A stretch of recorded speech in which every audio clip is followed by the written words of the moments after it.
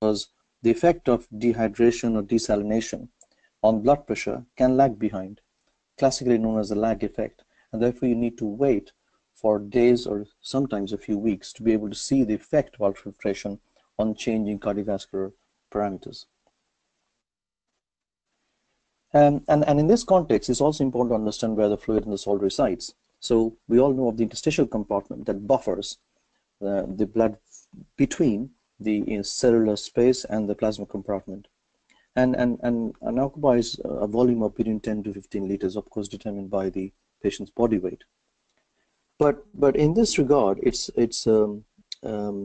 useful to recognize that the distribution of this compartment varies, such that women tend to have more extracellular water than men. As you can see, I mentioned the total body water decreases with age and obesity. So when somebody gains weight due to fat accumulation, that may not be accompanied by proportional increase in the total body water or the extracellular water compartment. Of course, extracellular water fraction is higher in non-ambulant patients and of course in women. So there are variation according to gender, specifics, and demographics in terms of how this proportion of fluid compartments are distributed in individuals. And it's important to appreciate that when you're trying to assess weight and volume status. Classically, the interstitial compartment is assessed by presence of edema, which is then correlated with changes in the blood pressure, presence of crackles in the chest, and with the interdiabetic weight gains.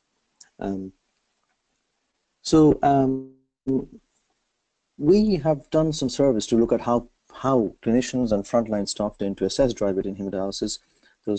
This is a UK study I'm presenting to you, where we ask clinicians and nurses what they use, and as you can see, top of the list is peripheral edema, or presence or absence of it, the blood pressure, interdialytic changes, interdialytic weight gain, auscultation of the chest, jugular venous pressure, typical clinical signs that we tend to use. And of course, in about 20 to 40% patients are being assessed by the use of additional devices, such as relative blood volume monitor or bioimpedance devices. Of these, there are some studies to show that between these clinical signs, jugular venous pressure perhaps has the highest specificity. Why is presence of edema is most often utilized? Because it's an easy sign to look for. It isn't the most specific in terms of reflecting the expansion of the extracellular water space. But an important conclusion from this sort of a profile pattern recognition is that there is no single measure of volume status that can give you the perfect indication of what the optimal euvolemic state of that patient should be, but usually a conglomerate of these has to be used in clinical practice. So, sorry, I think I moved one slide again.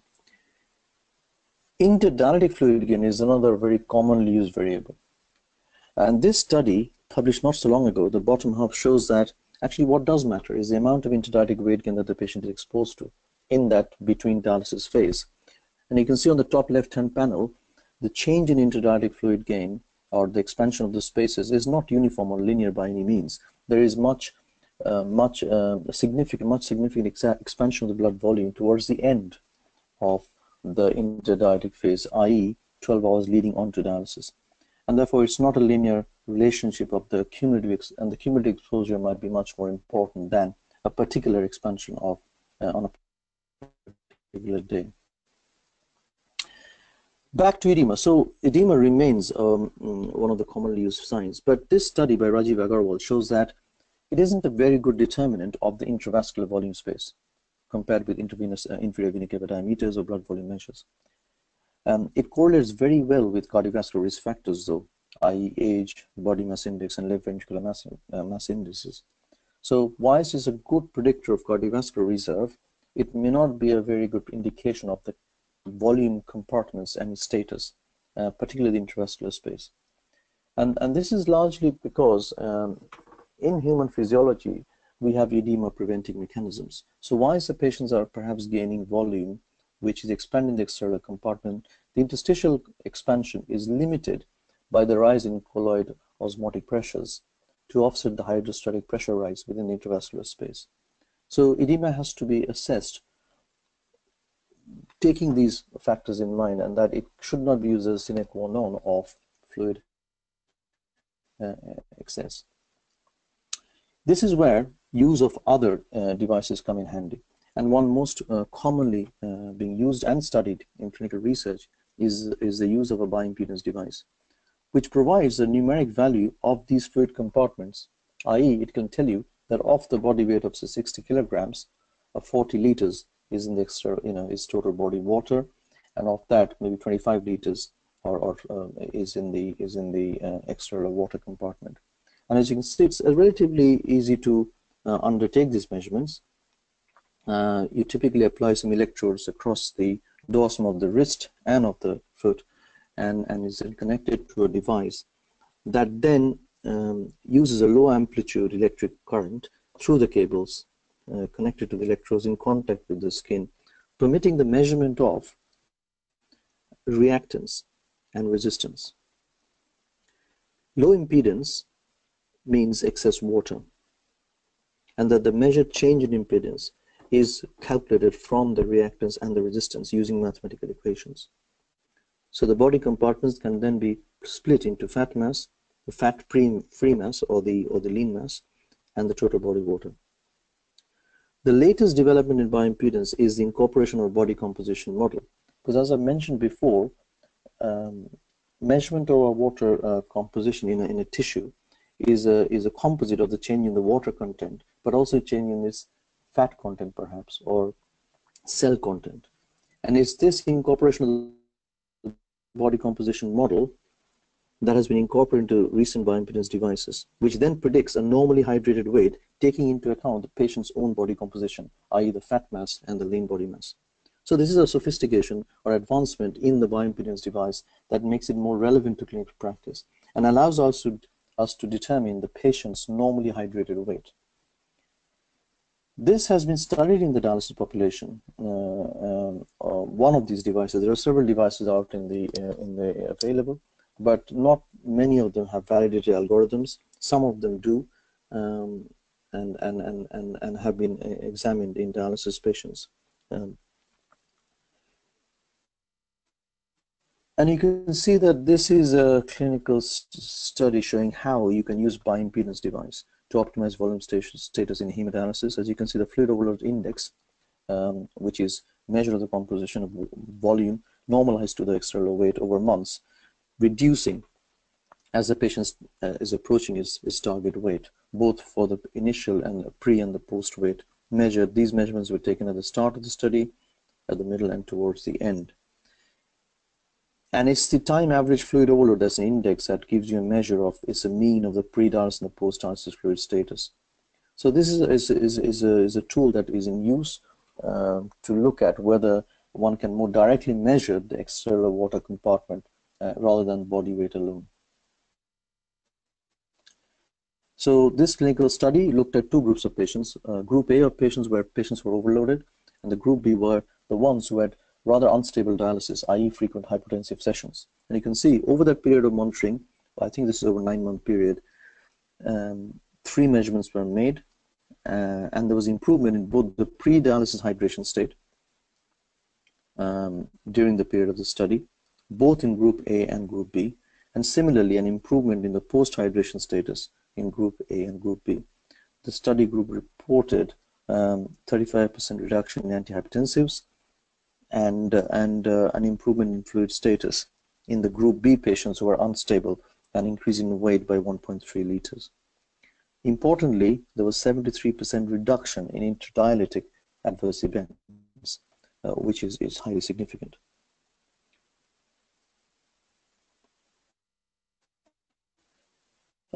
Does this help improve cardiovascular parameters in hemodialysis patients?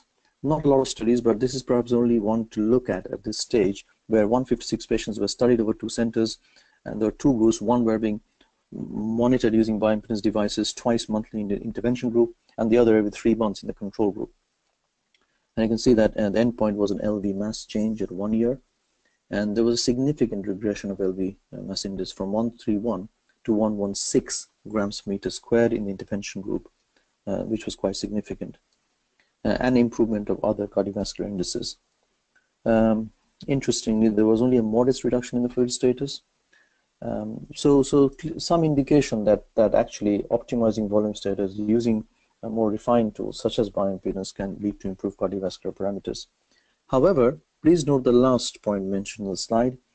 The proportion of anuric patients in the intervention group increased to 90% at 12 months, which was also significant. And this is where the management of fluid balance in these patients becomes a fine line between overhydration and dehydration, perhaps leading to loss of residual renal function. So bioimpedance has its limitations. It assumes the body as a cylindrical model on which the algorithm is based.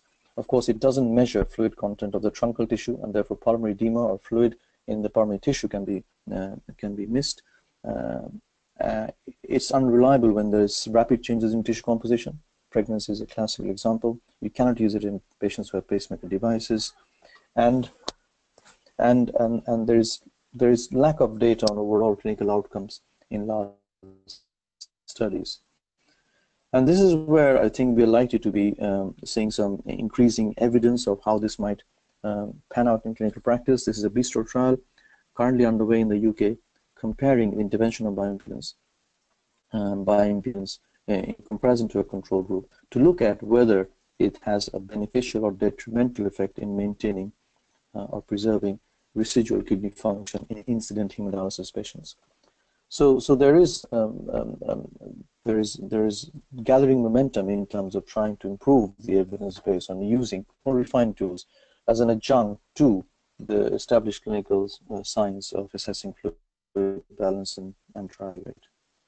One key aspect of fluid overload is, of course, the content of water in the pulmonary tissue, and the classical conundrum of whether this is heart failure or excess fluid overload in clinical practice remains very difficult and challenging today. Typically, we tend to do X-rays to look for these curly B lines, but as we know, routinely we don't do X-rays in dialysis patients, and therefore it's not easy to use this technique to assess pulmonary fluid overload. But clearly there is evidence that these lung congestion is strongly linked to mortality in dialysis patients, and many of the signs that are in use and even the devices that I've talked about cannot reliably pick up the amount of water content of dialysis patients in the lung tissue. In this regard, I'd like to point to an advance that is perhaps underway in terms of how to improve our assessment of pulmonary interstitial water content. This is the use of ultrasound bedside, where these vertical lines that you see on the right-hand panel on the ultrasound probe across the chest wall, also known as lung comets, are shown to be very sensitive in indicating interstitial edema in the lung tissue compared to a normal appearance of a lung tissue as shown on the left-hand panel. These lung comets have been looked at in dialysis patients and have been shown to be significantly reduced during the treatment of hemodialysis. There's almost a dose-response relationship in dialysis patients between the number of ultrasound B lines or the lung comets, and they relate quite well to cardiovascular indices of LVMI and ejection fraction. So emerging evidence that we may be able to use some bedside tool to aid assessment of fluid content of lung tissue, and I think there are larger trials being designed and underway to level lung comet scores in predicting overhydration in the pulmonary bed. So once the assessment has been made, the next key step is to decide how we get the patients to reach their target weight.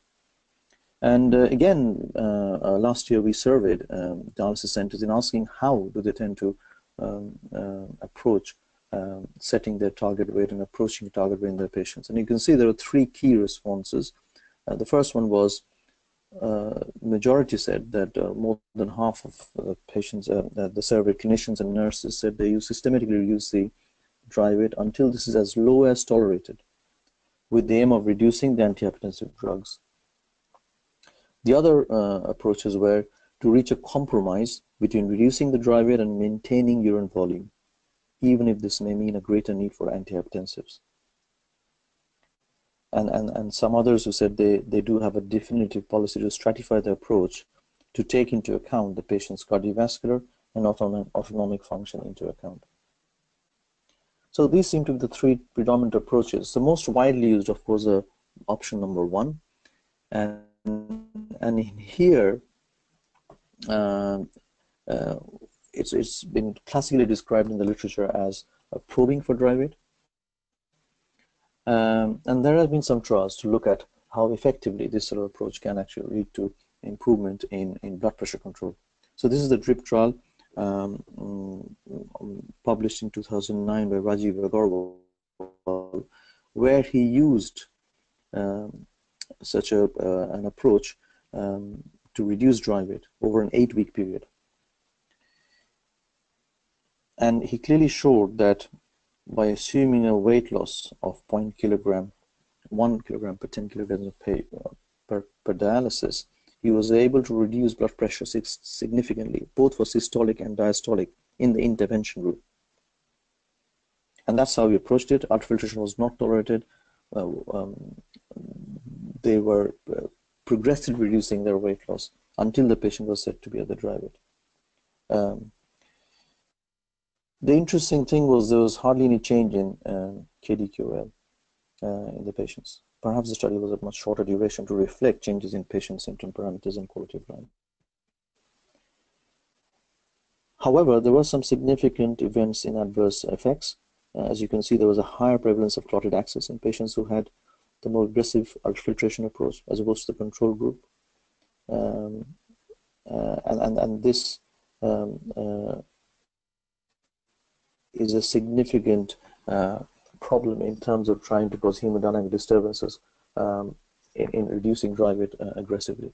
This has been noted recently, where large databases have been looked at, and high ultrafiltration rates have been associated with significant hemodynamic and cardiovascular effects, both in terms of morbidity and mortality,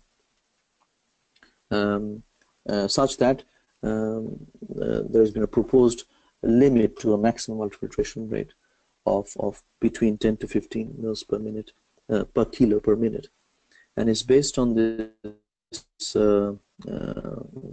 data sets that has also been replicated in the European studies, where, as you can see, ultrafiltration of more than 12.3 mils per hour per kilo body weight has been associated with an increased risk of mortality in a 5-year prospective observational group. So that suggests that there has to be some physiological limits within which fluid changes should occur during hemodialysis, and it should be normalized to the patient's body weight and the rate at which the fluid is removed. So the same amount of fluid being removed in a 50 kilogram person versus a 100 kilogram person would have different hemodynamic consequences and perhaps long-term effects. This equates to about a change in 8 to 12% of relative blood volume per hour, which is again another index of how safely one can remove fluid without causing adverse hemodynamic effects. So it's important to understand how to prescribe ultrafiltration and how that might be done in the most safe and effective manner. This is essentially a pressure-driven process whereby across the membrane, using a pressure gradient fluid in terms of salt and water, an isotonic filtrate of plasma is removed across the membrane, and the transmembrane pressure gradient gives an indication of the amount of change in pressure between the two compartments. This is preset by the operator, and the direct control of fluid flux almost removes the potential of physiologic self-regulation that exists in otherwise fluid shifts during normal physiology. And these are highly accurate volumetric machines, which have been calibrated such that for every 1 liter of ultrafiltrate removed, there is an error of between 10 to 14 mils or less. However, it's also important to understand the fluid compartment that is predominantly affected by the process of ultrafiltration is the microcirculation, which is a capillary bed across which fluid shifts during the process of ultrafiltration. And across the capillaries there will be fluid exchange, and as you can see that different capillaries have differently designed pore capillaries. Other than the brain, where there exist tight junctions, the rest of the water movement is predominantly aquaporin mediated, and the alveoli particularly can be very permeable to rapid water transport, leading to pulmonary edema, which is a slightly more special variety of fluid overload in uremia, not easily picked up by bioimpedance. So this microcirculation has to be in an optimum state, and whenever there is a failure of ultrafiltration, it's usually due to high degree of microcirculatory resistance or intense vasoconstriction that shuts off the blood compartment from further ultrafiltration. During fluid exchanges, of course, apart from the fluid shift being induced by the volumetric device, there are of course other fluid shifts taking place in terms of the fluid being taken in by the patient, insensible loss, washbacks, flushes, and of course any drugs being administered. So these all have to add up or be added up at the time of setting the ultrafiltration volume to be removed during dialysis. So back to the microcirculated stress. This is really the key adaptive mechanism that ensures that a safe ultrafiltration can take place. If you imagine a plasma volume is to the order of 2 to 3 liters in an average individual, although we sometimes end up taking 3 to 4 liters of fluid off. So it's important that these compensatory mechanisms can stabilize the blood compartment to be able to remove that fluid from the external water space. And in this, there are 3 mechanisms that are at play. Cardiopulmonary reflex is one that happens within seconds, and it's essentially a mechanism that restores arterial pressure level within 20 to 40 seconds from the perturbation. The most important mechanism subsequently taking place is plasma refilling, which is a net effect of the ultrafiltration rate and the rate at which fluid is refilling from the interstitial to the plasma compartment. And of course, if this refilling rate is exceeded in terms of the ultrafiltration rate, then there will be subsequent barrier reflexes or arterial intense vasoconstriction that sets in to protect the blood compartment. Now, if we knew the refilling rate, it would be easy to prescribe ultrafiltration to match that refilling rate from the interstitium to the blood compartment. However, as you can see, there are loads of factors that could affect plasma refilling, even changes in posture, eating, body position, and other factors can lead to changes in plasma refill. And here's some studies where we were looking at changing in refilling rate, and you can see it's pretty much unpredictable. There's no pattern recognition there, and there's a huge amount of dynamic change during dialysis to refilling rates itself. This makes the process of prescribing ultrafiltration rather tricky and complex. The best way to gauge or have an idea of how well the patient is plasma refilling is the use of a blood volume monitor, whereby the change in blood density induced by the change in plasma volume and ultrafiltration is depicted as a curve on a blood volume monitor. This is essentially a change in optical density of the blood induced by ultrafiltration, and it assumes that the red cell compartment or the solid cell compartment is constant during this process. So a shift of 100% to 80% means 20% rise in optical blood density or a 20% fall in blood volume. So these are 2 types of sensors, optical or ultrasonic, that are typically built into dialysis machines these days to allow us to be able to monitor in real time the change in blood volume or blood density induced by ultrafiltration. Here is a patient undergoing ultrafiltration. As you can see, the blue line shows a reduction in relative blood volume during this process of standard fixed rate ultrafiltration. And towards the end, as the patient approaches dry weight, there is a sharp dip in the blood volume trace, which means a very sharp increase in blood density, indicating that there is loss of plasma refill, and that the patient is probably at their target weight. So and patients can become symptomatic at this stage with cramps and other symptoms. So a flat line of red blood would indicate adequate refilling being taking place, whereas a very steep, sharp linear drop can mean that refilling is inadequate, and further ultrafiltration can lead to compromises in the cardiovascular, the hemodynamic status of the patient, i.e. falling blood pressure. And the reason why these indices are important is because you can see, if you looked at hydraulic permeability of the tissues, you could have various types of patients on dialysis. Patients who have a high refilling rate, but not necessarily with an expanded extracellular compartment. Similarly, patients with low refilling rate with expanded extracellular compartment. Quadrant D is typically diabetic patients, where fluid may be very difficult to remove, even if there is evidence of extracellular overload. And so your patient profiles may fit into one of these quadrants, and an understanding of that patient phenotype can help you address some of the strategies to remove fluid in order to achieve the target weight.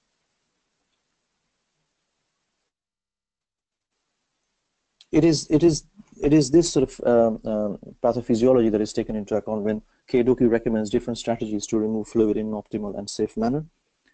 So these are the typical recommendations, that you either slow down the ultrafiltration rate, use blood volume monitor, sodium profiling, isolated ultrafiltration, or cooling the dialysis temperature down. And as you can see, these mechanisms act by three predominant mechanisms, either by preserving blood volume, improving vasoconstrictive power of the blood circulation, the microcirculation, or improving the cardiac response.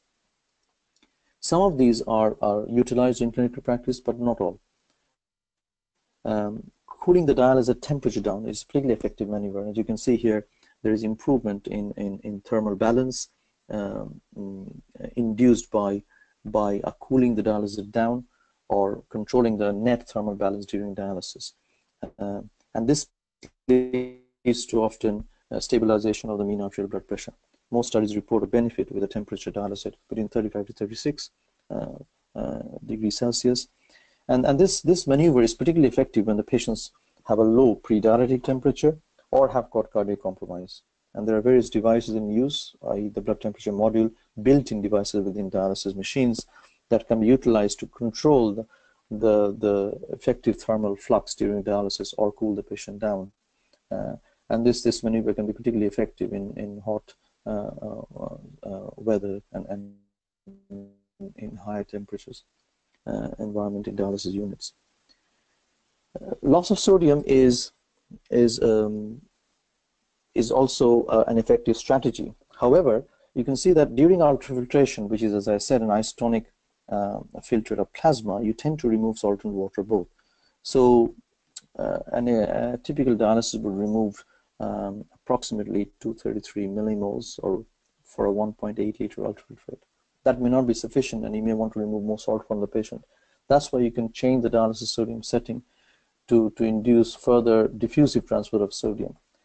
This strategy is not widely recommended because it's very difficult to prescribe accurate diffusive sodium transport due to a lot of errors in machine proportioning. Not all of the sodium is plasma-free sodium, etc. So there are a lot of technical inadequacies in trying to be accurate in a prescription of how much sodium to remove through diffusive losses. And the studies have been small and inconclusive. Whilst you can stabilize a dialysis procedure by increasing sodium in the dialysis site, you would risk sodium accumulation over time. Much more effective strategy is to change the ultrafiltration schedules. So there have been different set patterns of ultrafiltration that have been considered, deviating from the standard fixed rate profiling to a more steadily declining rate, or even an intermittent ultrafiltration profile. Unfortunately, the left-hand panel numbers show that the increased incidence of hypotension is much higher when you have a set pattern of ultrafiltration with intermittent pauses. And this is largely because whilst it is trying to match patients' refill, as I mentioned to you before, the refilling rate is constantly changing. It does not follow a set pattern. So the most safest and the most convenient profile is to have a steadily declining rate, which is the number 2 profile on that left-hand panel. A much more refined device is biofeedback, whereby you can actually change the machine can actually change the ultrafiltration rate constantly in order for the blood volume trajectory with actual patient's blood volume to follow a predicted blood volume profile that is preset by the operator. So as you can see in the bottom panel on the x-axis, the ultrafiltration rate here is being constantly varied for the patient's blood volume profile to follow that trajectory. And this essentially is the closest you can get to matching the patient's changing refilling status. Changing the session length or the frequency is an effective maneuver and is often utilized in home hemodialysis where volume management is superior to standard fixed scheduled dialysis in center for a variety of reasons. But as you can see, you can have much more freedom and flexibility with tailoring the ultrafiltration rate to the patient's tolerated ultrafiltration refilling characteristics. And blood pressure can change in different ways and do not necessarily parallel the change in refill. So as you can see, blood pressure can move up during dialysis or fall steadily, which is typically with fluid removal, or have sharp dips whereby there are periods of instability that need to be addressed. And these dips in blood pressure during dialysis can be significant. As you can see, blood pressure variability of more than 8.7 millimeter mercury here is associated with a higher hazard of death compared to low blood pressure variability. So it's important to try and provide a smoother profile of blood pressure during dialysis as possible in order to prevent or reduce intradialytic events. And in this regard, there have been several strategies suggested. One effective maneuver when you're encountering patients with very unstable dialysis is the use of midodrine, whereby given pre-dialysis, it can stabilize by increasing the vasomotor tone of the patients. Usually well tolerated, although there are some recognized side effects. A word about diuretics, in that furosemide is being increasingly used in dialysis, and you can see that top right-hand panel showing a UK survey showing that 93% of the patients are on diuretics if they have a degree of renal output. And that's been quite a significant change in clinical practice in the past 10 years perhaps, with the recognition that the residual urine volume can contribute significantly to improving fluid balance in our patients.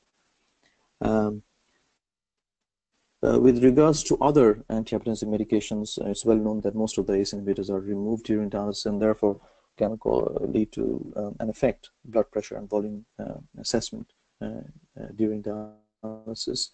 A much better or favorable pharmacokinetic profile with angiotensin blockers, which are largely retained and not removed during standard dialysis. With beta blockers, again, carvedilol has the most favorable profile, not being removed on dialysis. So essentially, some of the drugs that are removed on dialysis should be used or taken well outside the dialysis cycle. Otherwise, they're likely to influence the cardiovascular parameters, which are often used to assess volume parameters. And in terms of hypertension, Andrew Davenport's publication here in 2008 shows that if you were to reduce antihypertensives, the ones to start off with are alpha blockers, and then gradually the other agents depending on the patient's need and blood pressure control. So whilst I've given you an idea of how to reduce target weight, use of diuretics, change in frequency and session length of dialysis, and perhaps consider, in addition to salt restriction, tailoring the dialysate sodium to match it to be close to patient sodium. One other important factor to bear in mind when optimally removing fluid is to actually assess the patient's cardiovascular phenotype. And as you can see, there are different, using echo measurements, one can profile patients into different cardiac phenotypes, and where the patient has a very high peripheral resistance, for example, profile 3, one might want to use vasodilators, whereas the other varieties, volume removal, might be more effective. So cardiovascular status and indices are important to consider whilst deciding on an ultrafiltration strategy in these patients.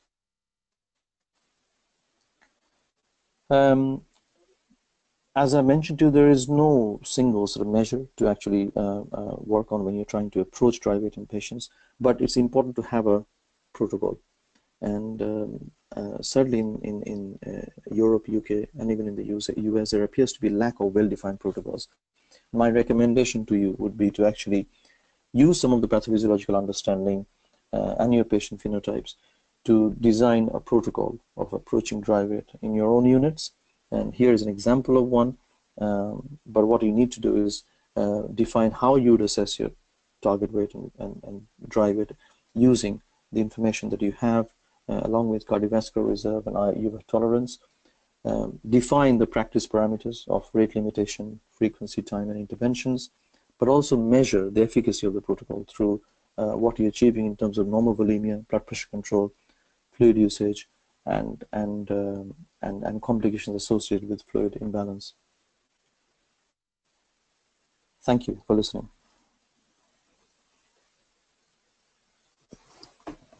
Thank you very much, Sandip, for